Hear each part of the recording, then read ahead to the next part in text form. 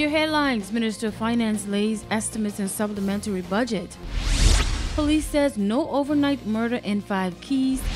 And groundbreaking ceremony for sports complex and shelter for Grand Turk.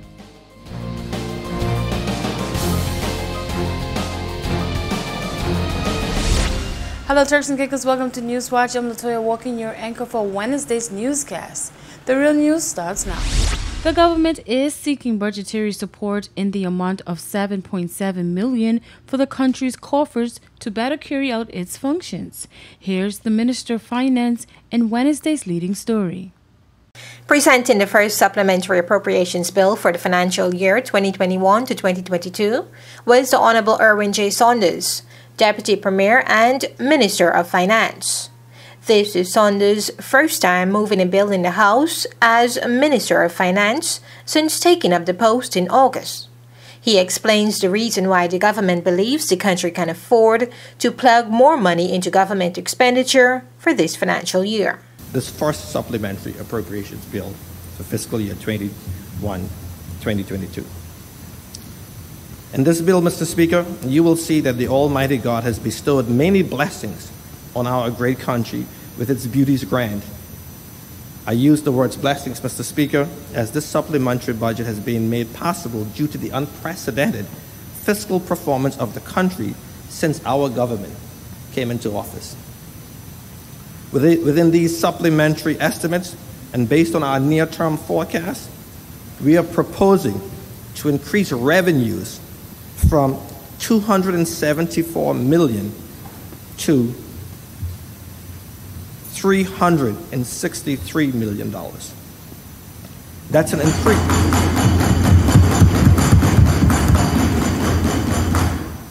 Mr. Speaker, that's an increase of approximately $90 million, or 32.5% over the approved budget estimates, with stamp duties on land transactions at $35 million, import and customs duties at $22 million, and accommodation tax at $16 million being the primary drivers of the increased revenues.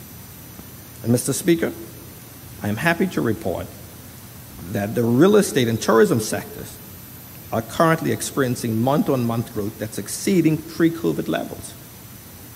Due to this better-than-expected performance, I'm also happy to report that there's no longer a need for this good government to draw down on the loan facility to support recurring expenditures. Now, that's cost for persons who don't have an accounting background. The minister says it is because of this strong performance his government is looking to increase its spending. Our government is proposing to increase expenditure by $346,443, which is approximately a 1% increase over the current budget. In addition,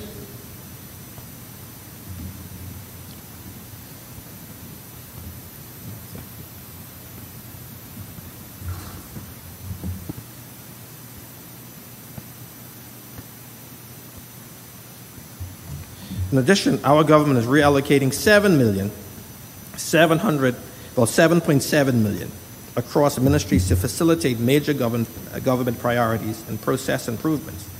Of this amount, $3.4 million was savings achieved in personal emoluments for the first half, that is the period from April to September.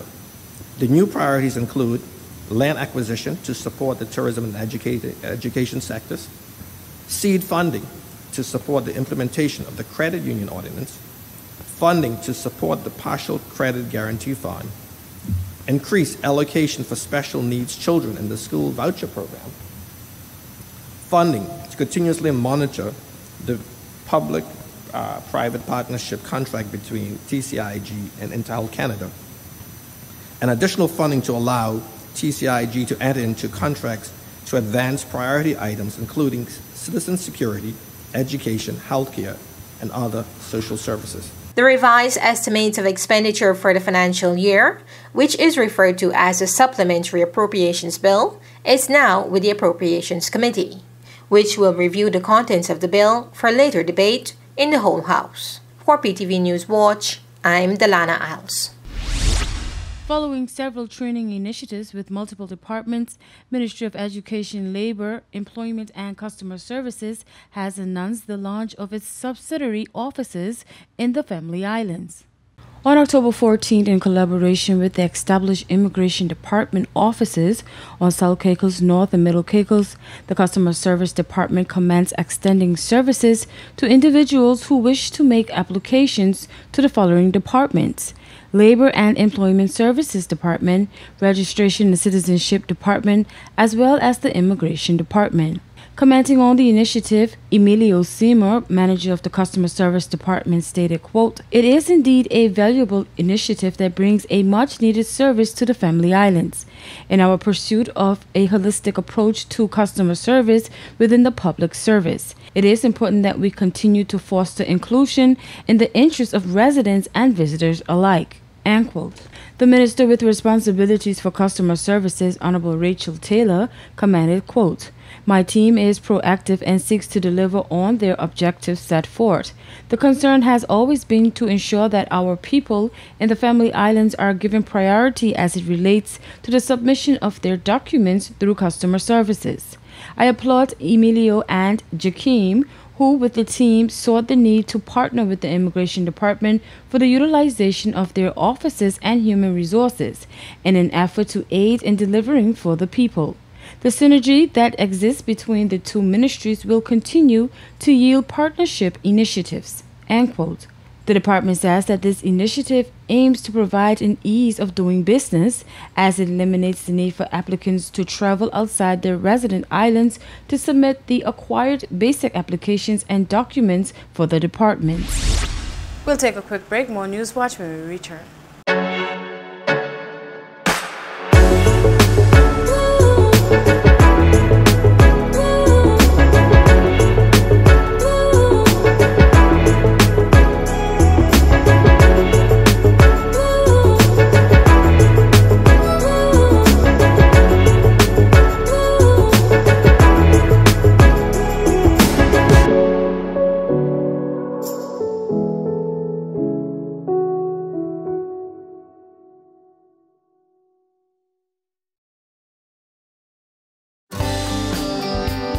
This is a reminder that all PTV service accounts are due on the first day of each month.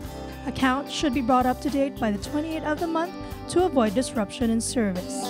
Payments may be made on our office at Stubbs Diamond Plaza, Providenciales, Mides Plaza, North Caicos, and Airport Road in South Caicos.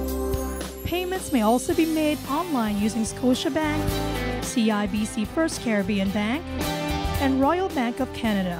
Please allow 3 business days for online payments to be processed. We thank you for your cooperation.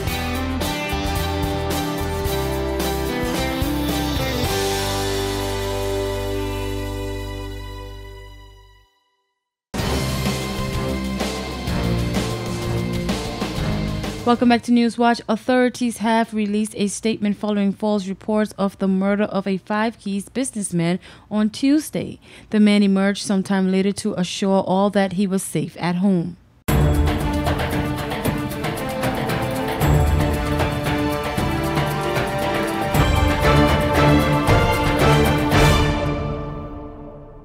Video footage and voice notes led to some unwarranted panic across Provo Tuesday evening when news began to spread that a Five Keys businessman, Rico Rambo Roll, had been shot 7 times and killed. However, the news, as police would later confirm, was fake.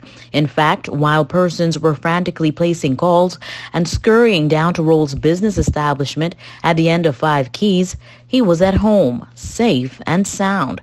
It was only almost an hour later when this video of the supposed victim was released on social media, showing him reiterating that he had indeed confirmed his safety over social media, hoping to bring an end to all the confusion. Yes, I did. I sent it on the boat chat, I sent it on PDM chat, I sent it on Yeah, Sheila. but that boy, night's video just happened while it's dark and the police there. Police later released an advisory that the murder was indeed baseless, confirming that no one had been shot or murdered in Provo on Tuesday. Neither were shots fired. Acting Commissioner Kendall Grant also used the opportunity to remind the public to use their discretion and verify the source of such reports before posting and sharing to avoid confusion and public panic.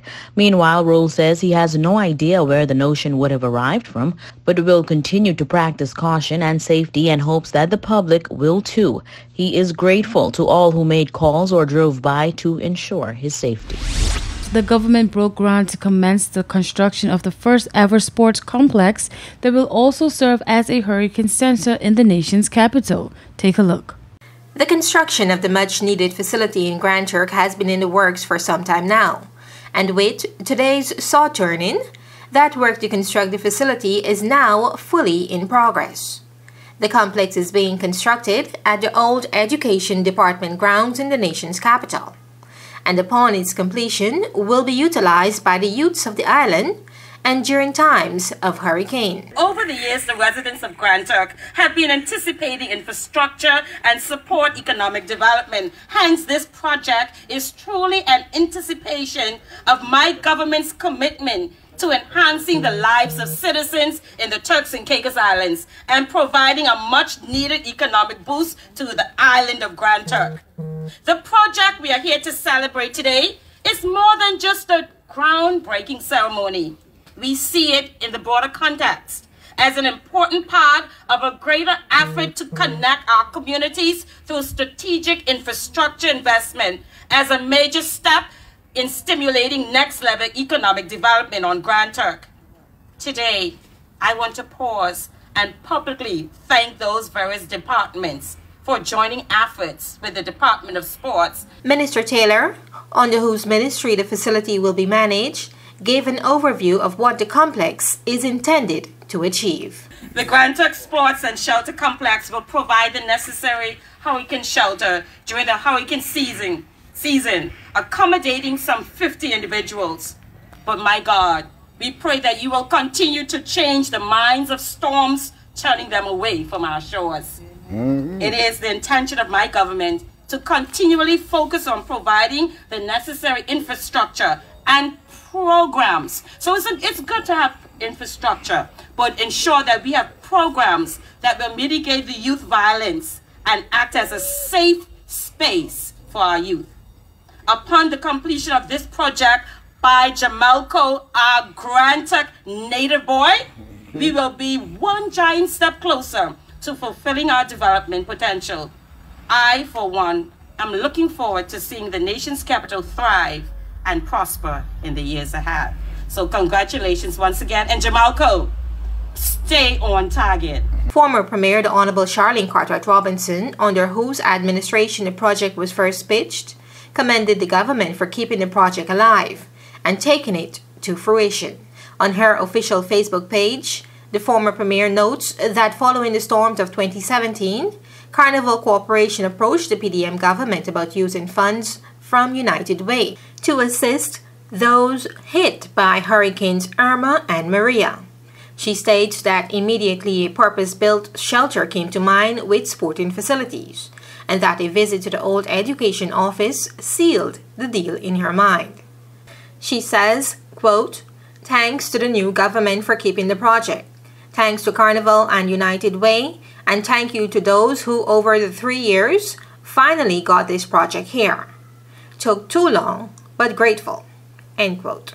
Premier Washington Mizik, who also delivered brief remarks, acknowledged that achieving these important goals has to be done together. What this whole program tells us is that this whole idea, the reason why we're here today, tells us that ideas can be born anywhere, from anyone, right? And so, but we have to achieve them together. Yes. And I'm here to tell you today that my government's strategic focus is on human capital development. That is the umbrella, focus. Our subordinate goal, if you like, is human capital development. And this is a critical part of the construct, right? To develop the minds of our young people, to develop the physical stamina, as Nick has said earlier, and someone who said, sports is all about building character, about building teamwork. And of course, the development of our human capital, as critical as it is, it's also critically important that we put measures in place to protect people during storms and other external episodes. For PTV News Watch, I'm Delana Isles. A quick break now, your weather forecast when we return. This is a reminder that all PTV service accounts are due on the first day of each month. Accounts should be brought up to date by the 28th of the month to avoid disruption in service. Payments may be made on our office at Stubbs Diamond Plaza, Providenciales, Mides Plaza, North Caicos, and Airport Road in South Caicos. Payments may also be made online using Scotiabank, CIBC First Caribbean Bank, and Royal Bank of Canada. Please allow 3 business days for online payments to be processed. We thank you for your cooperation.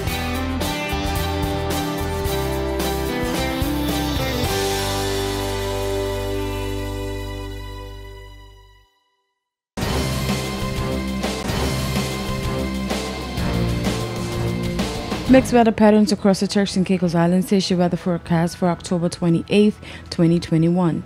Starting in Grand Turk on Thursday, intervals of clouds and sunshine, high 85, low 80, winds south-southwest at 5 to 10 miles per hour. South Caicos on Thursday, partly cloudy skies, high 85, low 80, winds southwest at 5 to 10 miles per hour. North and Middle Caicos on Thursday, sunshine and mixed clouds, high 85, low 78, winds southwest at 5 to 10 miles per hour. Parrot and Pine Key on Thursday, partly cloudy skies, high 85, low 79, winds southwest at 5 to 10 miles per hour. And on Providenciales on Thursday, partly cloudy skies, high 85, low 79, winds southwest at 5 to 10 miles per hour. Time now for your sunrise and sunset. Sunrise at 6:51 a.m., sunset at 6:16 p.m. And for your high tides and low tides, high tides 1:23 a.m., 1:45 p.m. For your low tides, 7:17 a.m., 8:19 p.m. Time now for your hurricane outlook. For the North Atlantic Caribbean Sea and the Gulf of Mexico, a deep non-tropical low-pressure system with storm-force winds is centered about 100 miles south of Cape Cod, Massachusetts. The extratropical low is expected to meander off the mid-Atlantic and northeastern U.S. coast today, bringing rain and wind impacts to portions of those areas. Thereafter, the low is expected to move eastward away from the United States, and it could acquire some subtropical characteristics while it moves eastward or southeastward over the warmer waters of the central Atlantic through this weekend. And that's it for your weather forecast and hurricane outlook. We'll be right back with more News Watch. Here at People's Television, we're more than just your leading news and entertainment services. We are Spreading the gospel.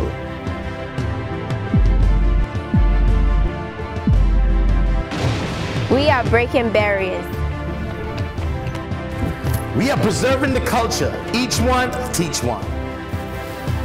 We are committed to excellence. We're creating change. We are creating memories. We are the future. I am PTV. I am PTV. I am PTV. I am PTV. We are PTV. We are continuing the legacy. We are PTV.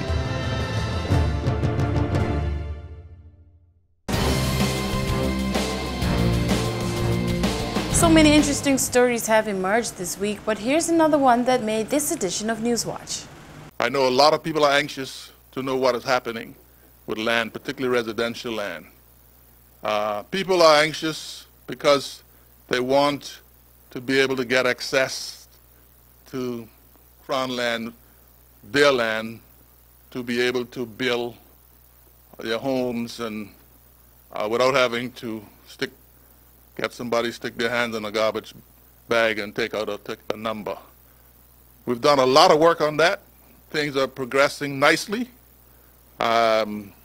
There's already been agreement that that system is unworkable, and we're in the process to have a comprehensive plan for reforming that.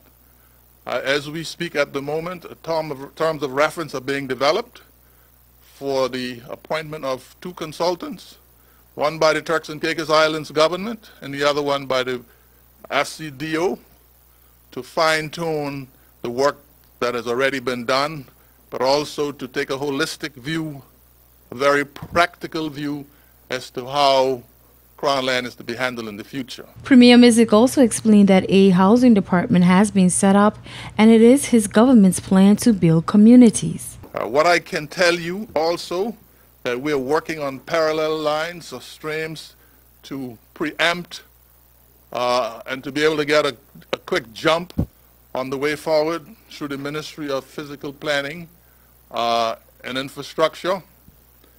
We have set up a housing department within that ministry, and we had a meeting yesterday. The housing department that is making tremendous strides. Our plan is to build communities. We said clearly in our manifesto that we are not about giving people a piece of dirt without roads, without water, without electricity, and without cable. Right? We are here to build communities, and we are going to require some of us to change our cultural outlook. It was also noted to achieve such an ambitious stride, all stakeholders will need to play a critical role. I want to be able to deliver keys to people, right? A complete community rather than a piece of dirt. And that is going to require partnership with the private sector and with potential homeowners and with financial institutions to make sure that we all come together and provide housing, a combination of which will be socials, some will be ownership, and some, but everyone in the country, and I said over and over, who has a legal right to be here deserves adequate housing. It can't be a 5-star destination unless that happens. Well, that wraps it up for today's newscast. Join us again tomorrow and every weekday at 6:30 p.m. for the real news. Mr. Story, you can join us at www.ptvatci.com. I'm Latoya Watkins signing out until next time.